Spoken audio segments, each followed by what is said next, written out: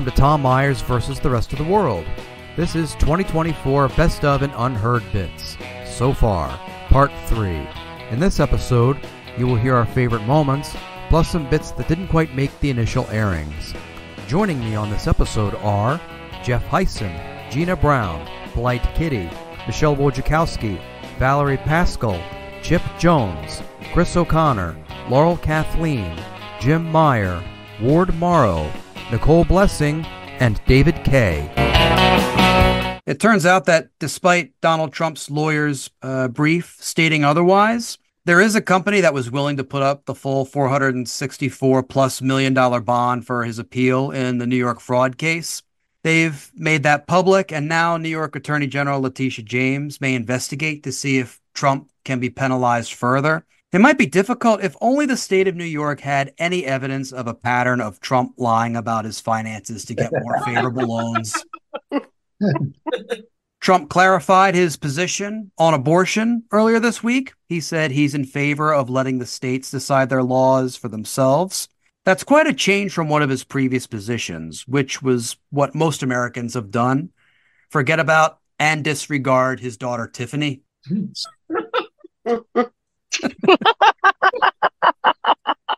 Arizona's Supreme Court upheld an abortion law that was written in that state in 1864. It says a lot about today's modern Republican Party that they're trying to relate to people by championing a law that was written while Black people were still considered property. The Republicans who petitioned the Arizona court must have been holdovers from the ones who looked at the Emancipation Proclamation and told Lincoln, sir, are you sure this is a good idea? There is a bright side, though. The law does say that a pregnancy can be terminated, provided the procedure is done using leeches. Donald Trump's criminal trial started on Monday. He fell asleep during the first moments of the first day of the trial. I can see how that would happen. If he and people like him don't get enough racism, xenophobia, and demonization of women in a particular form, they would find it boring enough to doze off as well. To be fair, that's the exact reason why the number of incels who used to listen to the show has greatly decreased since the first episode. It's gotten so bad, Donald Trump is basically like an old blanket that your child hangs on to that will never get clean no matter how many times you wash it. So you sneak it away when your child isn't looking and you just burn the fucking thing. Donald Trump is the toy that keeps dying no matter how many fresh batteries you put into it. You have to get rid of it and just rationalize to yourself, he'll cry for a little bit and forget about the damn thing in a week and a half, tops. Joe Biden received a major endorsement in his re-election campaign from the Kennedy family. They endorsed him over their own relative, Robert F. Kennedy Jr. It has to sting for RFK Jr. to not receive the endorsement of his family. It probably would have been even worse if the Kennedy family had made the endorsement in a hotel kitchen. Oh. Two congressmen, Mike Gallagher of Wisconsin and Jake LaTurner of Kansas, announced they will not seek re-election to their seats. That makes 21 House Republicans to date who are not seeking re-election for various reasons, including some committee chairpersons. I suppose that saves them the trouble of whether or not they will die in the mass suicide pact that Republicans will undertake should Trump lose again in November. President Biden did an interview with Howard Stern. I thought it was a good interview, but it took quite a bit of criticism, mainly from podcasters and comics who don't understand the concept of supporting a presidential candidate whose supporters don't decorate the walls of the Capitol with their own feces. I have a theory that they're also jealous of Biden because, historically speaking, he's the only man who could meet an 81 million person bring. It was revealed that years ago, Robert F. Kennedy Jr. admitted to having a worm in his head that ate a part of his brain and died. Dead worm is actually the medical condition that explains why he has only 6 children, which is a low number for a Kennedy. I don't know if you heard in the news, but this past week, Donald Trump was convicted of all 34 counts of falsification of business documents when he paid off Stormy Daniels to keep her quiet about a sexual relationship that Trump had with her years ago. Trump must feel bad as he never even had 34 wins the entire time that he owned the New Jersey Generals football team. This proves that Donald Trump and I are not alike. For instance, after I have sex with someone, the woman pays me not to talk about it, which is why I can afford to stay at home and do this podcast. The fact that Stormy Daniels was a key witness that led to a guilty verdict just proves what I've been saying all along. Porn stars will save this country. And this Thanksgiving may be the first one where I get to declare that in front of my family without being asked to leave the table. Trump supporters are comparing him being found guilty to Jesus being found guilty. I won't buy the comparison until I win the sweepstakes to hammer in the first nail. If you think the entire right-wing media sphere can keep the ginned up Biden is crooked narrative going, then you would thankfully be wrong. In this clip, Fox host Jesse Waters is taken to task when someone close calls in to respond to his commentary. We have a very special guest on the line, a Democrat, my mom. Mom? Hello there, Jesse. Hello there, Mom. How have you enjoyed the show so far? I have enjoyed the show. I want to say congratulations, Honey Bun. We are so proud of you and your accomplishments, and you've worked so hard. Now let's aim to have you keep your job. And to that end, I do have some suggestions. Okay. Do not tumble into any conspiracy rabbit holes. We do not want to lose you, and we want no lawsuits. Okay. In keeping, I have a list here. In keeping with the Hippocratic Oath, do no harm. We need you to be kind and respectful. You yourself mentioned that humble is a stretch, so I get that. Use your voice responsibly to promote conversation that maintains a narrative thread. There really has been enough Biden bashing, and the laptop is old. Perhaps you could suggest that your people take less interest, for example, in other people's bodies, and talk about that. What do you want to bet she's in a home now? Wow. I think he gets the latter day of the whoever's left feeling like they're still in a frat at 45. Like, that's his audience. You know, he just looks like a Sigma Chi guy who, was hazing somebody the wrong way. Deserves to get beat up at recess. He's that kid.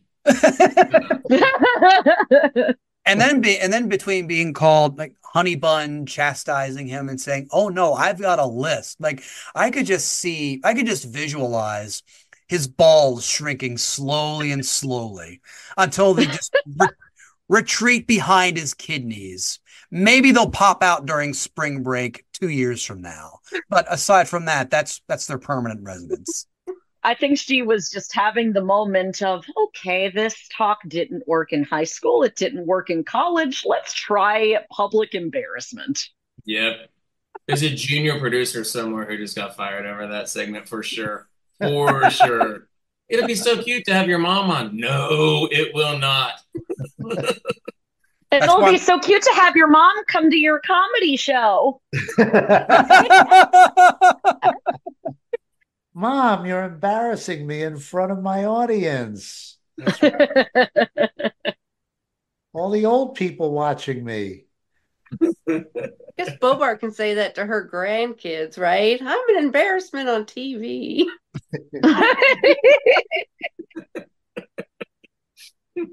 While enough networks and podcasts have played the Howard Stern clip of Donald Trump talking about how he wanted to terminate his wife's pregnancy, this clip shows an even more cringe moment from a behind-the-scenes look of Stern's radio show, and is the perfect metaphor for how Donald Trump uses women as a means to his own personal end in his interaction with one of Howard Stern's interns. What do you want me to sign, Jennifer? Okay. Can I use your back? I love this. This is fun. Using Jennifer's back to sign a release. I could do this all day long. Thank you, Jennifer. Thank you, Mr. So how was it? You got to have Mr. Trump sign the release? He signed it right back. And how did it feel? Amazing. How did he look to you? Looks awesome. Really? Yeah. I think he liked the outfit. You think he did? All right, now what do you hope to get out of this today? Just to say I got to meet Donald Trump. That Stockholm Syndrome is something, isn't it? Oh my gosh. It's so difficult to watch. Oh. Yeah, I think the young kids call that pretty cringe. Oh. God, you can edit the podcast so that if I gag and vomit, it's not going to appear for the listeners. It's an audio podcast, so the sound effects would be a great addition, I think. I think part of it, honestly, is that maybe people knew him then, right? But we've come to know him, and none of that behavior has changed. It's just, we're just watching it. Because I try to think back to my younger days, right? Where, a little bit of flirting here and there and whatever. And is that, I'm trying to put myself in a situation where, when we didn't have everything recorded, because I did grow up in that era where you would go to work, right? And people would say things and you sort of just brush it off. And sometimes, we didn't have, I guess it's hard to watch. And so it's hard for me to sort of, it grosses me out because I know who he is. But then I also try to think, I'm like, well, have I ever had that situation at work where somebody's just, and I mean, it does happen, right? And it's less, maybe it's less gross when it happens to you at the moment. Although, I mean, she definitely was very, very interested in the fact that he touched her back and liked her outfit and the whole deal. I don't know but I don't know. I'm just trying to, I'm not trying to both sides it. I hate both sides. I will say in the preceding clip, the on-air staff made a big deal about how this intern dressed. And she specifically said it was because Donald Trump was a guest on the show that day. So that was her, that was her motivation. Yeah. Okay. Well, it worked. That was her wish. Yeah. Yeah. It worked for her. Well, then good on her. I have nothing against that. You want to go and be flirty and do that. As long as there's that mutual consent, then great, go do it. Right. But I just don't like his comments. And honestly, maybe it was just because she was nervous to be on camera, but she had the fear of God in her eyes as I'm watching her, and she looked like she needed to be rescued. Yeah, maybe so. Yeah, I agree with you, Play. And that's the difference. And thank you for saying that. Consent is always the difference, because two mutual flirters, whatever, right? But yeah. Well, put yourself in her position. She's a young intern. Whether or not she's actually being paid, I doubt it. She doesn't really know anything about this man because of what you said about nothing being recorded. He's always been a disgusting misogynist. We just really know now because of all of the videos and all the recordings and all of this stuff coming to light. That young intern shows up to work and is told, yeah, this rich guy that everybody thinks is such a business genius is coming into the show, and he's charming. He's got charisma in the room, etc. Yeah. She's just trying to appeal to her boss and being a good worker, which is very much a part of the patriarchy. Oh, just be nice and say yes and be cute and be flirty and all that kind of stuff. And two, maybe, that's a situation where if you think about the imbalance of power between men and women, the fact that women couldn't get credit cards on their own, couldn't buy a house, etc. We have been taught, several generations have been taught to look for somebody who can take care of and provide for you. Yeah. If you're meeting a rich guy who you think is cute or whatever, of course she's going to flirt. Of course that would behoove her to have him like her or be interested in her based on the power dynamics at the time. And you're so right. The power gap was really what I was thinking of.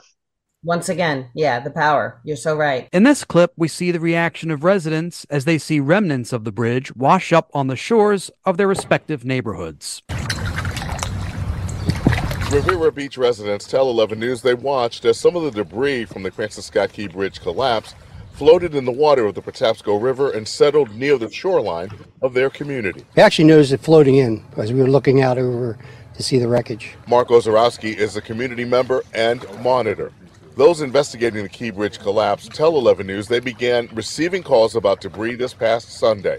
According to the Maryland Department of the Environment, an inspector responded to Riviera Beach Sunday and confirmed the presence of wood debris with metal parts at 3 locations. The families living here are wondering what are the next steps at getting the debris removed.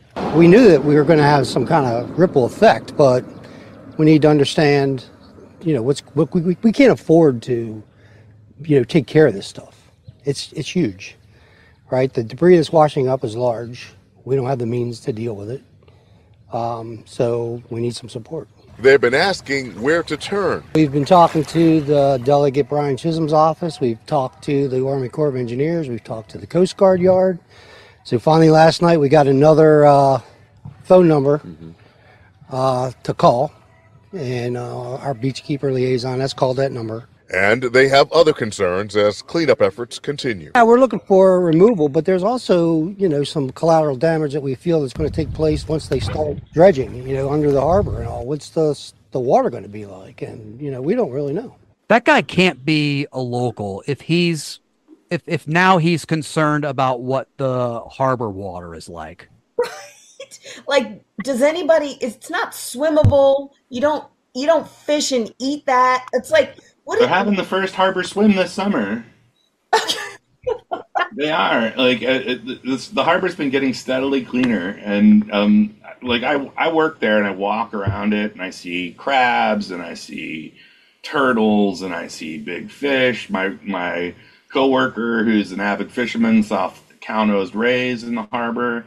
There are dolphin right at the mouth of the harbor. I mean, Harbor East, where harbor? Where? The inner, really? He saw the I've seen turtles by the Science Center, and he saw the rays right by right in front of Harbor Place for those who know the harbor.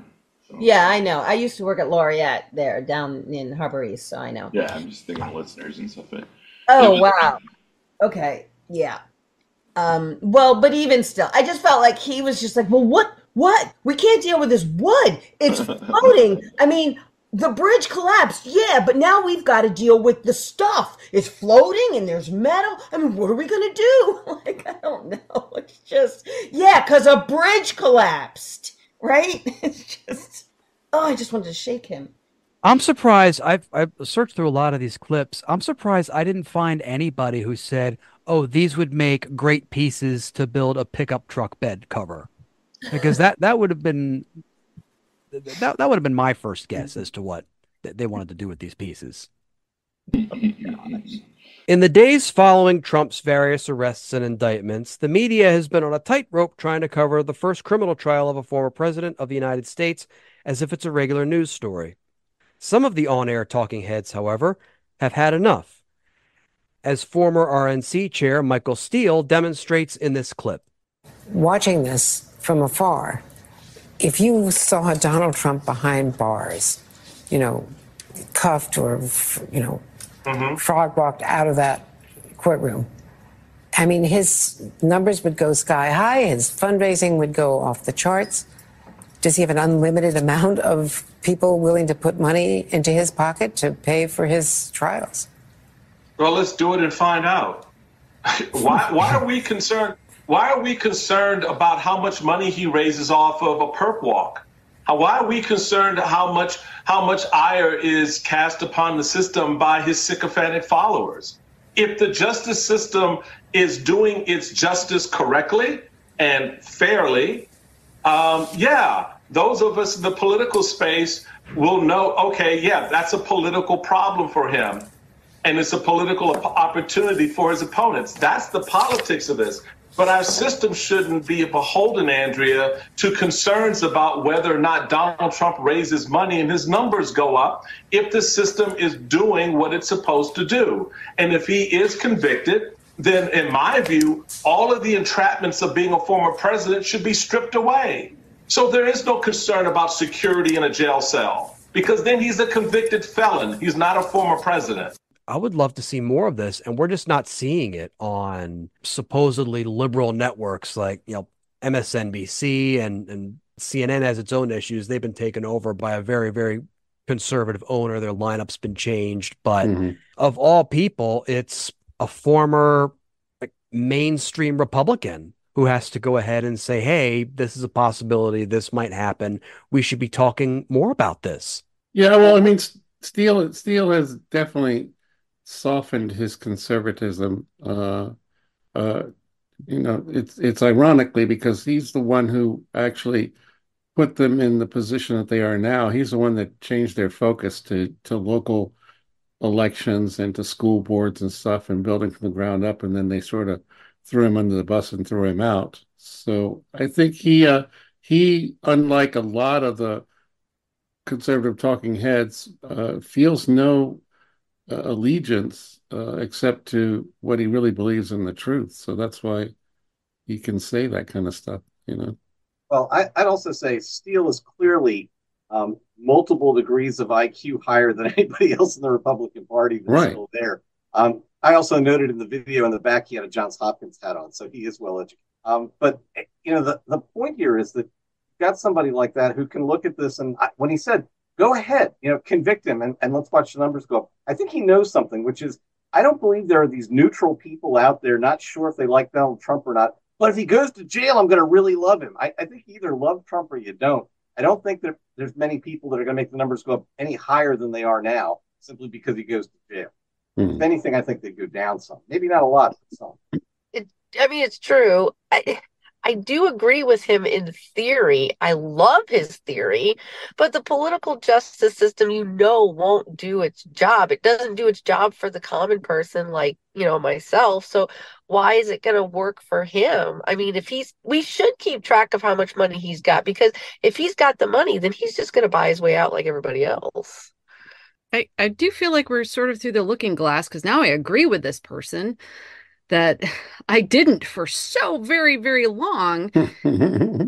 And I guess I'm personally rather skeptical of the polls, because it's, we've established there is a bias within the reporting news organizations.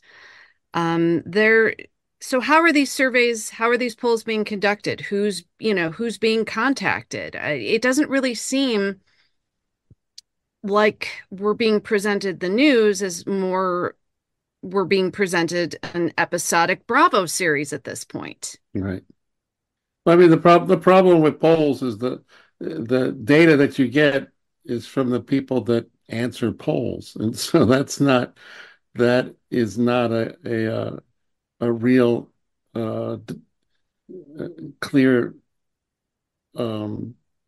I don't think there's a real clear study that is an actual indication of the general public at large, It can't be. I mean, when I was a kid, people would call the house and ask who you were going to vote for, and I'd be like, whoever, I would just Mrs. Moore, my fourth grade teacher. I'm voting for her. Oh, no, I would not say that. No, I would pick a candidate, but it would never be the same candidate. So somebody would call and be like, okay, I'm a Republican today. I'm voting for this. Somebody would else call, say, a couple hours later, oh no, I'm, voting for this Democratic candidate. What did I care? I was 12. And you were still trolling pollsters then. That's awesome. Right. That's awesome, right? Yeah. But she's the reason that Ronald Reagan was elected. I'm not that old, sir. As with anything involving Donald Trump, a debate about his treatment at his trial usually derails and the disaster factor escalates quite quickly, as we can see in this video of Trump supporters and their opposing protesters outside the courthouse in New York. Hunter Biden's laptop matters! Hunter Biden's laptop matters! Hunter Biden's laptop matters! So far it hasn't been a thing. So show me your California ID. So far it hasn't been a What the fuck is she talking about?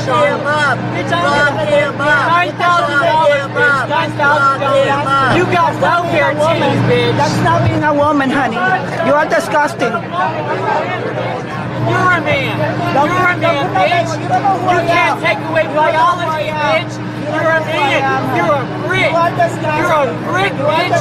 You look like a man. Bitch, you look hard. You look hard. Never, darling. Never.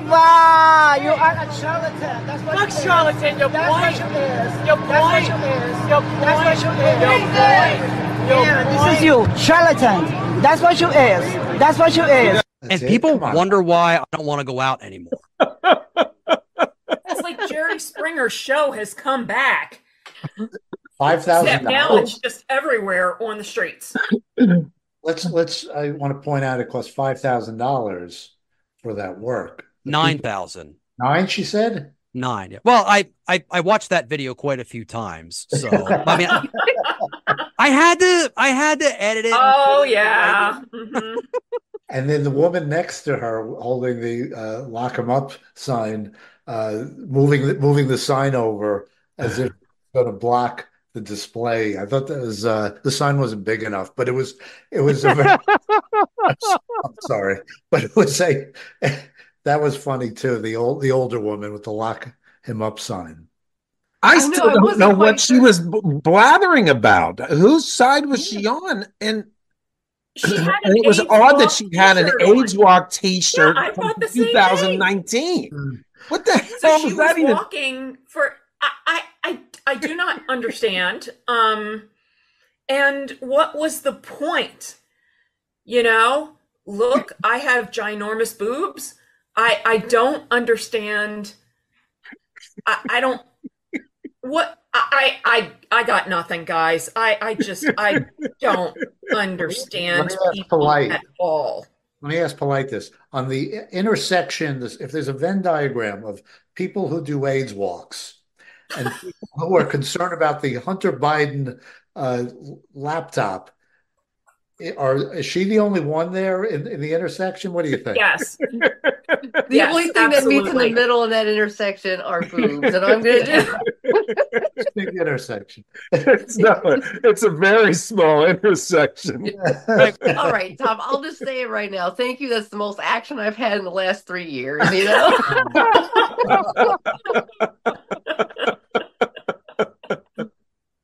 And I agree. Free the boobies. In conclusion, I take issue when people from outside Baltimore call us a shithole because we're only known for drugs and crime. That's wrong. We're a shithole because we never know when and how to finish our roads. If you look at historical photos and images of major cities like Baltimore in their early days, you look at them and reflect how much better they would be to travel on than Maryland roads during their never-ending state of improvement. Since the release of my joke about Maryland's official state flower, the Black-Eyed Susan, sounding like a domestic violence victim, I've heard tell that Maryland officials are now contemplating a change to the official state flower, making it the trench plate they put in the road during road work. But as much as I abhor travel, traveling by car and train are still among my favorite methods. I have more freedom, as I often feel constricted by airlines, their boarding procedures, and ticket prices. Unless absolutely necessary, I am still motivated to travel by road and rail, not by plane. In fact, I won't travel by plane unless the airline's Wi-Fi unblocks porn websites. Good night. This episode was written and hosted by Tom Myers with panelists Jeff Heisen, Gina Brown, Blight Kitty, Michelle Wojciechowski, Valerie Pascal, Chip Jones, Chris O'Connor, Laurel Kathleen, Jim Meyer, Ward Morrow, Nicole Blessing, and David Kay. Theme music composed and arranged by Jeroen Vandenherik. Executive producers Tom Myers, Matt Connarton for ipmNation, and Eddie Carson for Odyssey Radio. Please leave a 5-star rating and a positive review on Apple Podcasts. And don't forget to subscribe to the Patreon, patreon.com/Tom Myers, for access to ad-free episodes, extended episodes, and bonus clips. Thank you for listening, and please visit tommyers.us.